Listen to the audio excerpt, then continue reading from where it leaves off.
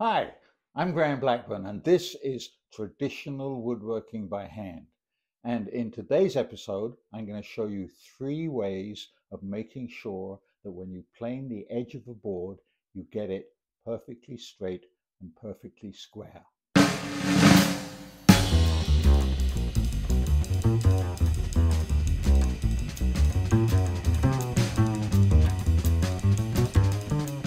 The first method is the simplest and the most straightforward.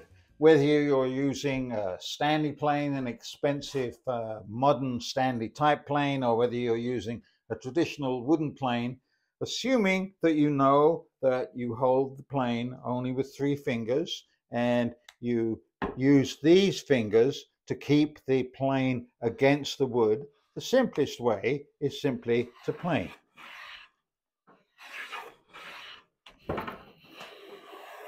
You can see I'm taking a nice shaving, but I'm not doing anything to guarantee that this edge is perfectly square. By virtue of the fact, by the way, that I know the sole of my plane is perfectly flat, when I take a shaving like you just saw, that's the entire length of the board, then at least I know that it's straight.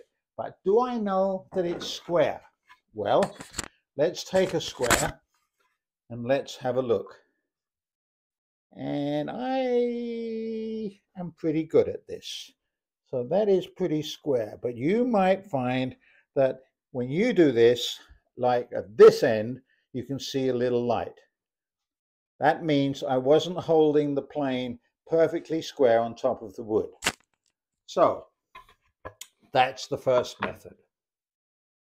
The second method involves planing the edge of a board with a plane that has a fence. Here is a record plane that's actually designed to be a rabbit plane, but it's perfectly good at planing straight edges. What makes this special is that it has a fence. So by using the plane in such a way that the fence is held tightly to the wood, and once again 3 fingers and pressing down on the top, now I can take a shaving, as you see here, and I'm guaranteed just with one stroke to have made a perfectly straight edge and a perfectly square edge. As we see here, this is now perfectly square. If you don't happen to have one of these, there's no reason why you can't temporarily fix a fence to any other plane that you happen to have. Here this is actually a Lie-Nielsen rabbit plane because the blade goes from one side to the other, and I've clamped a fence to it.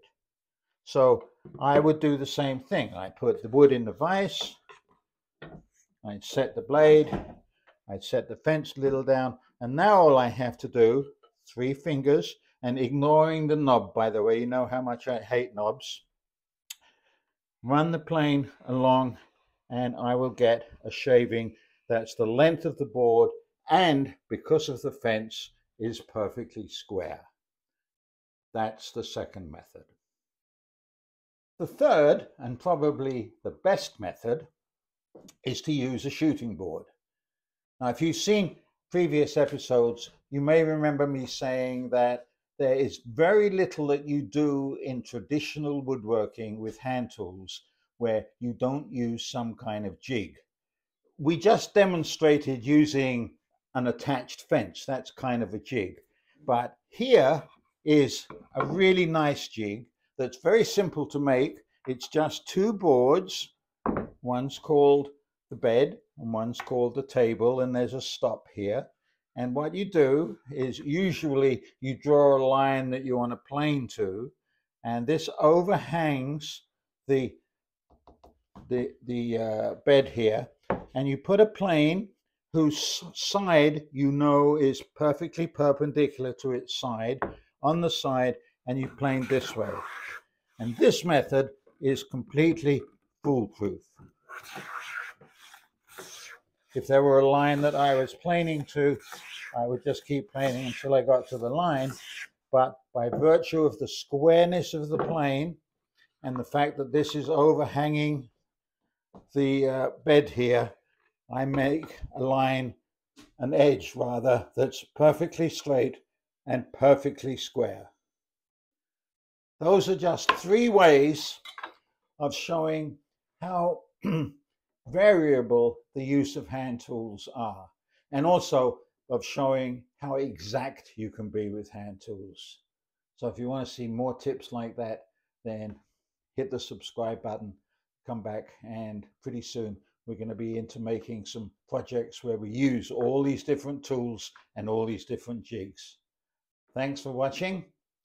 Feel free to send me comments, ask questions, and have some good woodwork.